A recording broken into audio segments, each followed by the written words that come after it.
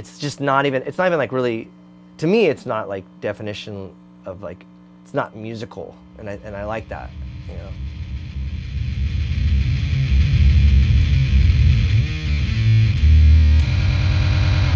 Everyone's always like, oh, that sound. And I mean, I use the line 6 and I run it through distortion all the time. But this is kind of like, you know, been like, I don't know, my sort of sound for a while. And so the Bit Commander, I was so psyched on it because now it's just, I mean, it's even more like an, you know, it's like a frickin' engine now.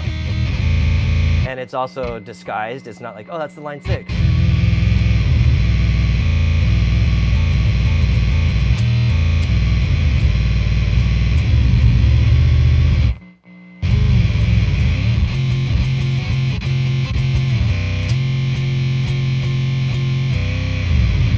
So that was like the thing that's like the main thing I'm so psyched on. And then, of course, you know, we can go to the Rainbow Machine, which I think is awesome.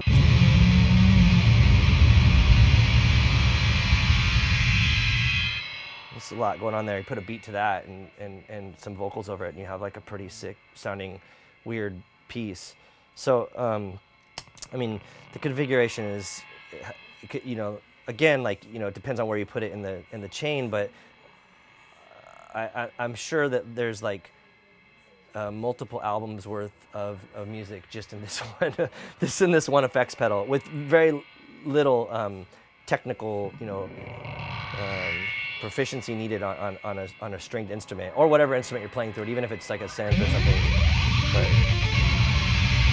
again, like, it's also good too to be on the ground. You know, you can manipulate it while, you know.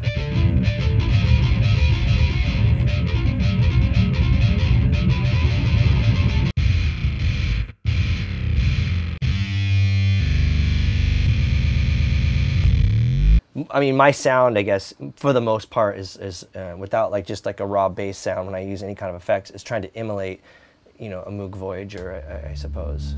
And fortunately, with stuff like, you know, the Rainbow Machine Bit Commander, I can compete. So the ironic thing is, like, the sounds that I'm trying to achieve are stuff that like Joey could just get with the modular synth. So they're like more attracted towards tone pedals and like distortion.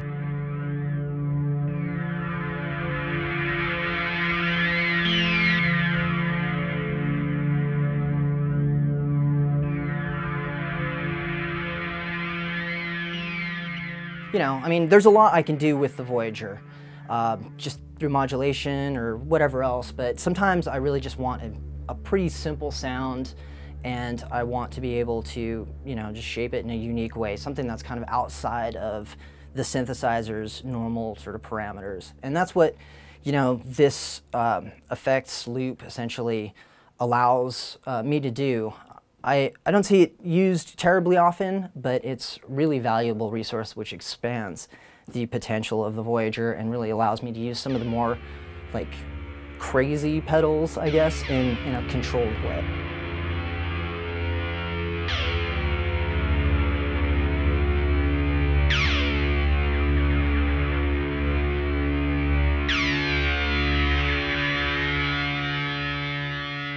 Through this signal chain, I like to use distortion quite a bit, and it kind of adds like a layer of compression with the oscillators and gives it a little bit of gristle that I can kind of hit the filters hard with. So again, my basic sound, here's the bellows.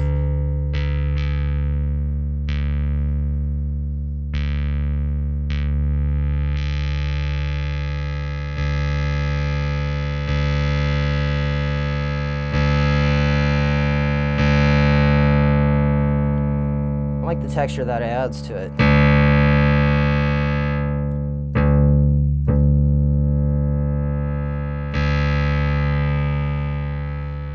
So I chose the Afterneath because it's a particularly unruly pedal.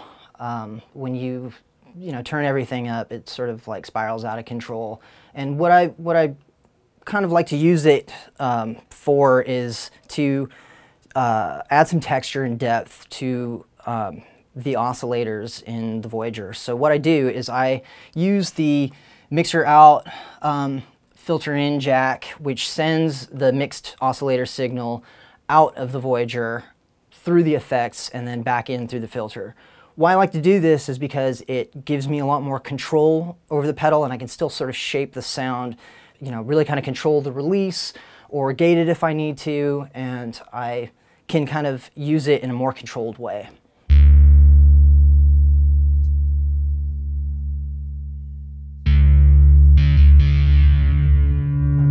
Pings it a little bit.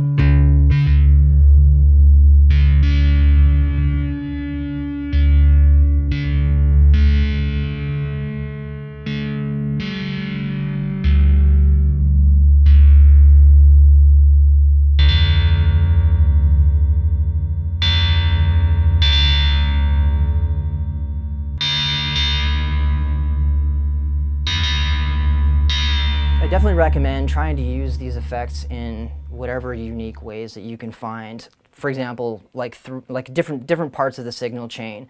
You have a lot of control with the synthesizer. You can really sculpt the sound in an easier way than maybe a guitar or a bass.